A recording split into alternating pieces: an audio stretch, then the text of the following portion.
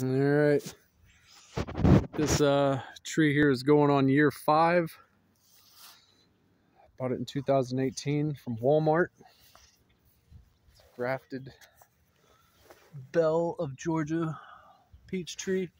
Got mint growing around the base of it. It's a nice ground cover. Here's the violets that are gonna be popping soon. So it's good stuff. But it's in full bloom right now.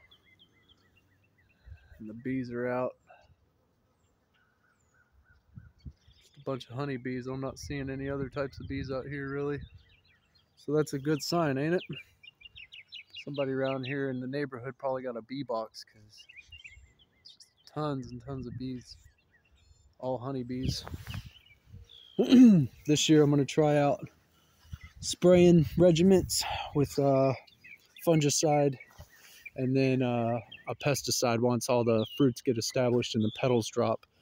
Once the bees leave the tree alone and the stink bugs and the plum curculio move in. And so hopefully we'll get peaches this year because we didn't get them last year due to pest infestation. Something bored into every single little peach and just totally wrecked my crop.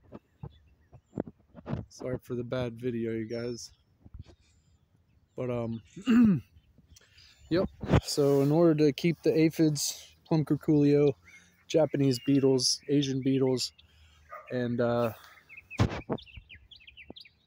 the other bugs that come through and ruin everything, trying also some netting. These flowers got pollinated. I really should wait till petal fall to try this, but it's just an experiment. So, yep, that's what's growing on here.